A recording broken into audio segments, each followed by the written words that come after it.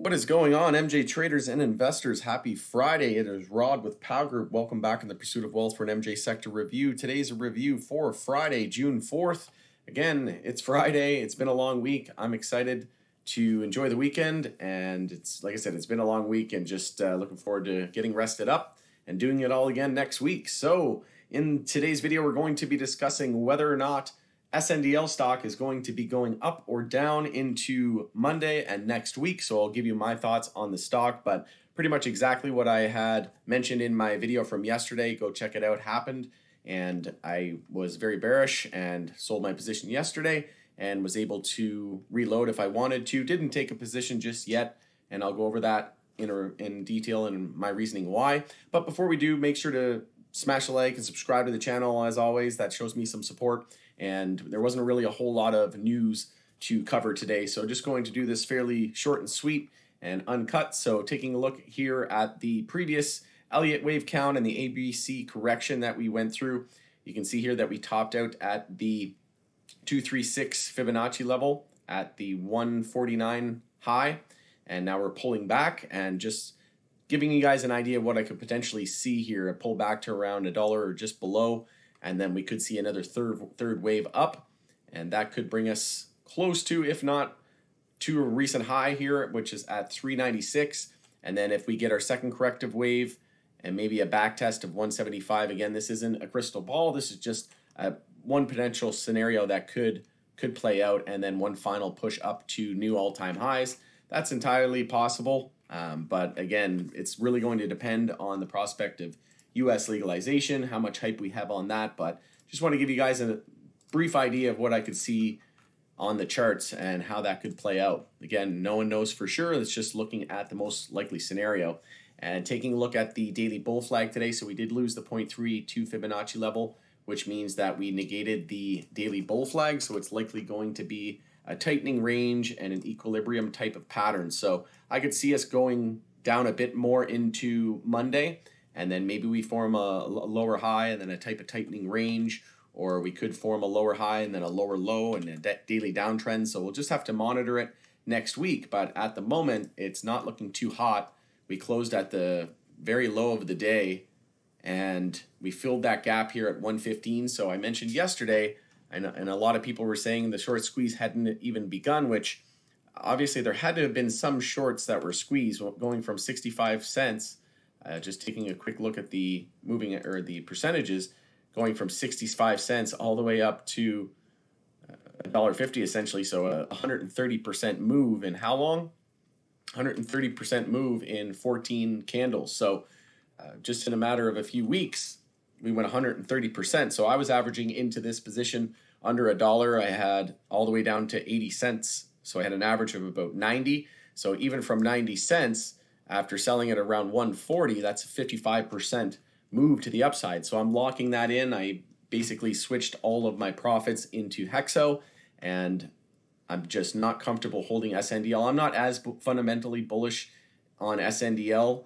Only real reason why I played it was because I saw AMC running and BlackBerry running. So how did I know that we were potentially topping out? Well, the RSIs were getting extended on all of those names. AMC had a stock raise.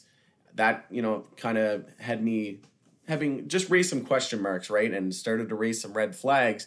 And then again today, we found out that they said that they would be open to even more stock sales. And BlackBerry was down, Sundial was down, and there was no real reason or news that I'm aware of that drove this plunge in Sundial. It was just that, we had no daily high or low support all the way down to 72 cents. And we had no EMA support down till about 97 cents. And we could potentially find a support level around $1 psychological. But we also had that gap in the chart at 115. So I said, based on the the upper wick and the bearish candle yesterday, it's entirely possible that we see an inside bar. We saw the inside bar, and then we broke it bearish. So as soon as we lost 123, I said that was the level to watch. Make sure if you are watching any level, it's 123. We also had the EMAs there at 123 as well, which lined up perfectly. We had been holding it since all the way down at 72 cents. So I said if we close a candle below EMA 12 on the hourly, that's going to be extremely notable. So on that first candle, we closed below it.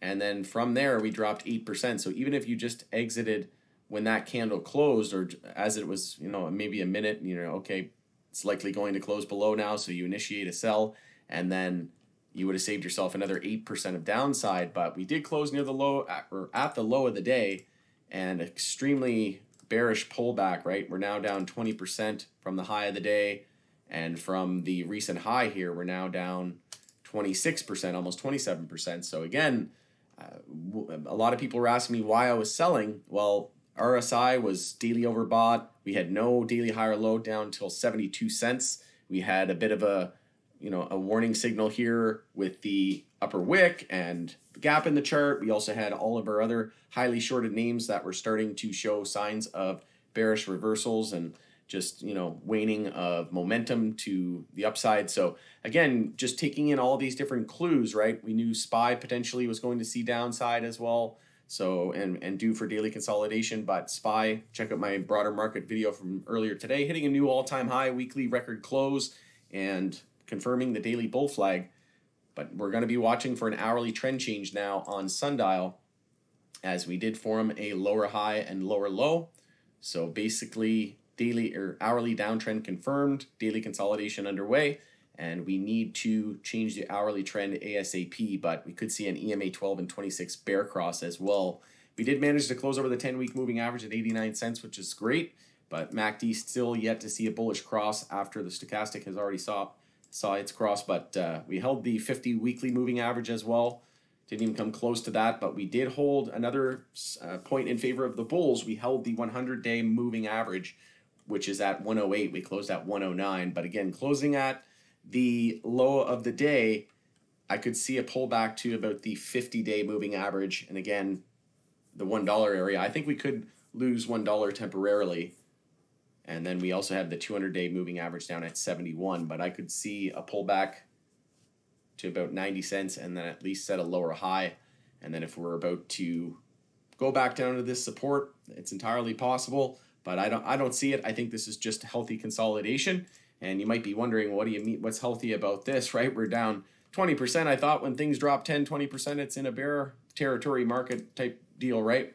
But we're down 26%, but that's why I was warning everybody. This thing is going to drop 10, 20, 30%, maybe even 40, 50% once it tops out. And sure enough, from the highs, we dropped down 26%. But again, it's just a healthy daily consolidation. We filled that gap, so that is healthy.